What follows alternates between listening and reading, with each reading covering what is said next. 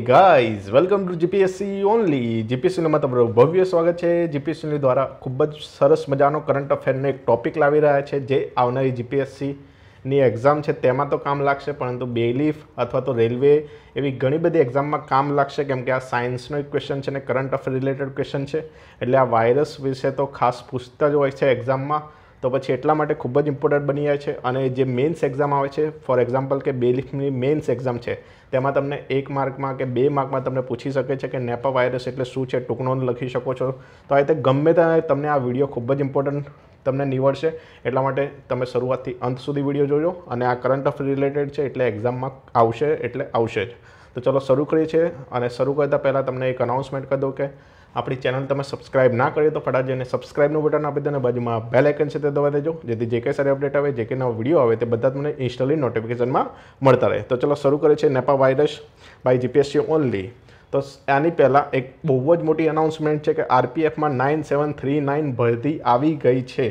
તો આ ભરતી શું છે, શું નહીં, ભરતીની પ્રોસેસ શું છે, આરપીએફ એટલે શું, તેની કામગીરી શું હોય છે, ભરતીની જે સ્ટાર્ટિંગ ડેટ કઈ છે, એન્ડિંગ ડેટ કઈ છે, તેમાં ફીસ કેટલી છે, સિલેબસ શું છે, ભરતીની પ્રોસેસ શું છે, પછી ફિઝિકલ તો કેટલું માગ્યું છે, અને ભરતીની જે એક્ઝામ હશે તે કઈ લેંગ્વેજમાં લેવાશે, વગેરે વગેરે તમારા જેટલા બી ક્વેશ્ચન હોય તેના રિલેટેડ આ વિડીયો તમે જોશો એટલે તમને પૂરેપૂરા ડાઉટ તમારા ક્લિયર થઈ જશે। આપણી જીપીએસસી ઓનલી જોબ અપડેટ અને મોટિવેશન ચેનલ છે, તેમાં આ વિડીયો મૂકેલ છે, જેની લિંક હું નીચે ડિસ્ક્રિપ્શનમાં મૂકી દઈશ અને કોમેન્ટ સેક્શનમાં પણ તમને મળી રહેશે, ત્યાંથી તમે આ વિડીયો જોઈ શકો છો, તમને પૂરેપૂરી આરપીએફની માહિતી મળી રહેશે। એટલે આપણી એક સિરીઝ ચાલે છે કે હવે રેલવે દૂર નથી, તે આપણે કન્ટિન્યુ કરીશું હવે, જેથી આમાં પણ તમને ઉપયોગી થશે અને રેલવે ગ્રુપ ડીની એક્ઝામ આવે છે તેમાં પણ ઉપયોગી નીવડશે। ઓકે, તો આ બહુ જ સરસ મજાનો ન્યૂઝ છે, આરપીએફમાં આટલી મોટી ભરતી આવી છે, તો તે વિડીયો તમે જોવાનું ના ચૂકતા।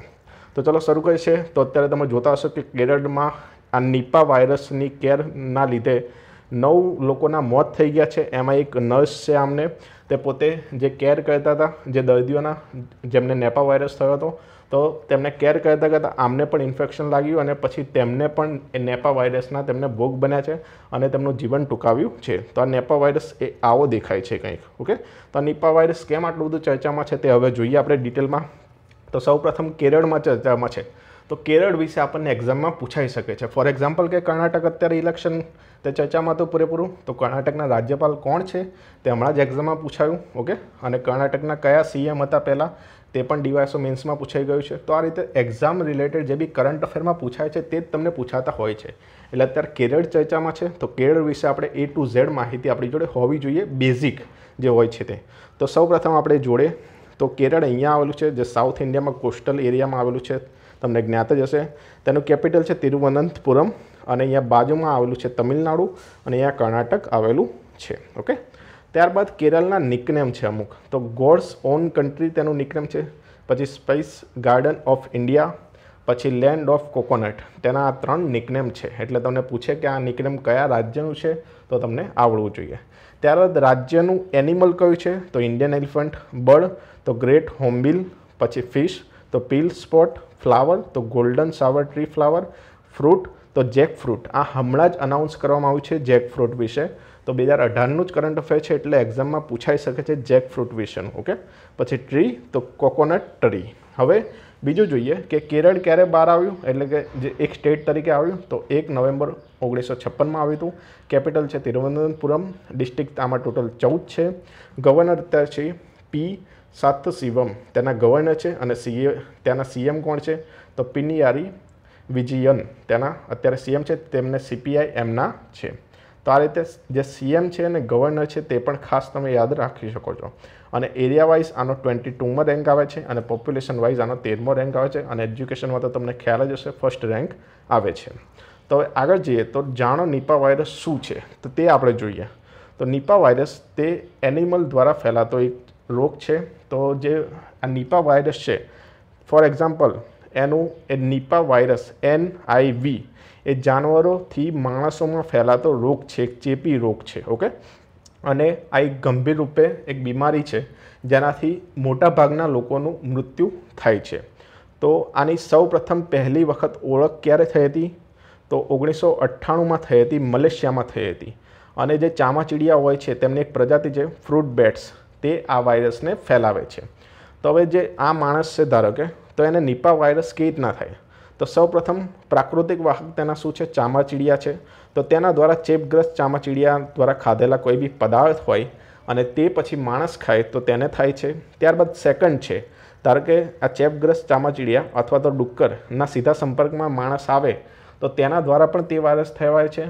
આ સેકન્ડ, આ બીજી વખત આ રીતે વાયરસ ફેલાય છે. અને થર્ડ કઈ રીતે વાયરસ ફેલાય? તો NIV જે ચેપગ્રસ્ત વ્યક્તિ હોય તેમના સંપર્કમાં આવવાથી આ વાયરસ ફેલાય છે. એટલે કે 3 રીતે વાયરસ ફેલાય છે. પહેલાં તો જે ચમગાદળ છે તેનાથી કોઈ વસ્તુ ખાધેલું હોય તે આપણે જે માણસ ખાય તેના દ્વારા ફેલાય છે. પછી જો ડુક્કર અથવા તો ચેપગ્રસ્ત ચામાચીડિયા હોય તેના ડાયરેક્ટ સંપર્કમાં આવવાથી ફેલાય છે. અને ત્રીજું કોઈ માણસને આ રોગ થયો હોય તેના સંપર્કમાં આવવાથી આ જે વાયરસ છે તે ફેલાય છે. તો આ રીતે અહીંયા તમને આપ્યું છે, પૂરેપૂરું ફેક્ટ અહીંયા આપ્યું છે. પછી આપણે પશ્ચિમ બંગાળમાં એપ્રિલ 2007 જે નદિયા છે ત્યાં આ વાયરસ જોવા મળ્યો હતો. અને પછી જાન્યુઆરી ફેબ્રુઆરી 2001માં પણ આ વાયરસ જોવા મળ્યો હતો. એ છે પશ્ચિમ બંગાળના સિલિગુડી ખાતે. તો પશ્ચિમ બંગાળમાં જોવા મળ્યો હતો અને અત્યારે હવે કેરળમાં જોવા મળ્યો છે. તો અહીંયા પૂરેપૂરો એ જ ડેટા આપ્યો છે. હવે આગળ જઈએ તો અહીંયા સ્પેસિફિક નોટ્સ તમને મળી રહેશે. આના પરથી તમે આન્સર રાઇટિંગ કરી શકશો. તો આમાં જે આ રોગ થાય તો પછી આપણને શું શું જોવા મળે? તો પહેલાં તો ફીવર આવે, પછી હેડેક થાય, પછી તમને છે કે મેન્ટલ કન્ફ્યુઝન થાય અને પોટેન્શિયલ ડેથ થઈ શકે છે. તો આ બધા તેના સિમ્ટમ્સ છે, એ તમે જોઈ લેજો શાંતિથી. અને આની ટ્રીટમેન્ટ શું છે? તો આની ટ્રીટમેન્ટ હજી સુધી શોધાઈ નથી. આની સ્પેસિફિક ટ્રીટમેન્ટ શોધાઈ નથી. એટલે આ ખૂબ જ ગંભીર રોગ છે, કેમ કે આ રોગ થાય તો મોટાભાગના લોકોના મૃત્યુ થવાની સંભાવના પૂરેપૂરી રહે છે. તો આ રીતે આની જે પ્રારંભિક જે બી સારવાર હોય છે તે જ અત્યારે આપી શકાય છે. અને જે બી આના જે આ જેને થયું હોય આ જે નેપા વાયરસ તેના કોન્ટેક્ટમાં આવે તો તેને પણ થઈ શકે છે. આપણે આગળ ચર્ચા કરી કે એક નર્સનું મૃત્યુ થયું છે જે કોન્ટેક્ટમાં આવ્યા હતા એટલા માટે, અને પછી પાછળથી જ્ઞાત થયું હતું કે આમને નેપા વાયરસનો વાયરસ તે લાગી ગયો હતો એ નર્સને.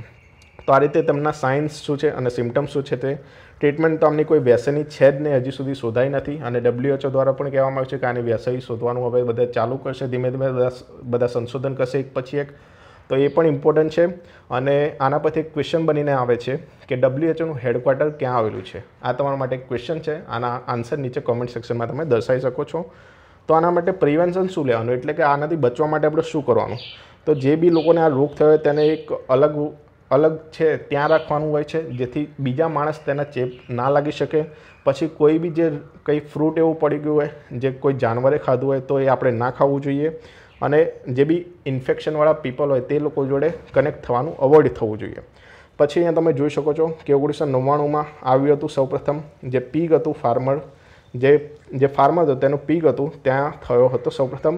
અને જે એક આમાં જગ્યા છે નિપા, ત્યાં મલેશિયામાં, જે મલેશિયાનું વિલેજ છે ત્યાં, તો ત્યાંથી આનું નામ પડ્યું હતું નિપા. હંમેશા કોઈ બી રોગનું નામ હોય છે તો તેનું સ્પેસિફિક સ્થળ હોય છે તેના પરથી જ પડતું હોય છે. તો આ નિપા તેટલા માટે તેનું નામ પડ્યું છે, એ મલેશિયાનું છે એટલા માટે. પછી ત્યારબાદ આગળ ફેલાવતા ગયો તો 2004માં બાંગ્લાદેશમાં પણ થયો હતો. તો આ તે પૂરેપૂરી અહીંયા માહિતી આપેલી છે, ત્યાંથી તમે પોતાના આન્સર રાઇટિંગ અથવા તો તમારે MCQમાં તમે પોતાનો MCQ સોલ્વ કરી શકો છો. તો મિત્રો આજનો તમારો મોક MCQ છે WHOનું હેડક્વાર્ટર ક્યાં આવેલું છે તે તમારે નીચે કોમેન્ટ સેક્શનમાં દર્શાવવાનું છે. આઈ હોપ જે નેપા વાયરસ છે તેના વિશે તમને A to Z માહિતી ખબર પડી ગઈ હશે, જેથી તમે પોતાની આન્સર રાઇટિંગમાં તમારે એડ કરી શકશો અને MCQ તમે ઇઝીલી સોલ્વ કરી શકશો. તો મિત્રો આ વિડીયો લાઇક કરજો અને જે બી તમારા ડાઉટ્સ કંઈ ક્વેરી હોય તો નીચે કોમેન્ટમાં તમે દર્શાવી શકો છો. અને ગુજરાત પાક્ષિકનો વિડીયો આવશે ટૂંક સમયમાં, થોડું સબર રાખજો મિત્રો. અને જે બી તમારો પ્રેમભાવ હોય તે પણ નીચે કોમેન્ટ સેક્શનમાં તમે દર્શાવી શકો છો. આ વિડીયોને શેર કરજો, કેમ કે ખૂબ જ ઇમ્પોર્ટન્ટ વિડીયો છે. નેપા વાયરસ વિશે જ્ઞાત બધા થઈ શકે એટલા માટે આપણે વિડીયો બનાવ્યો છે. તો તમારી ફરજ બને છે કે તમે શેર કરી શકો, એટલે ફેસબુક, વોટ્સઅપ, ટ્વિટર, તમે જે બી સોશિયલ મીડિયા ઉપયોગ કરતા હોય ત્યાં તમે શેર કરજો. અને જે બી વિદ્યાર્થી મિત્રો શેર કરશે તે બદલ આપનો ખૂબ ખૂબ આભાર.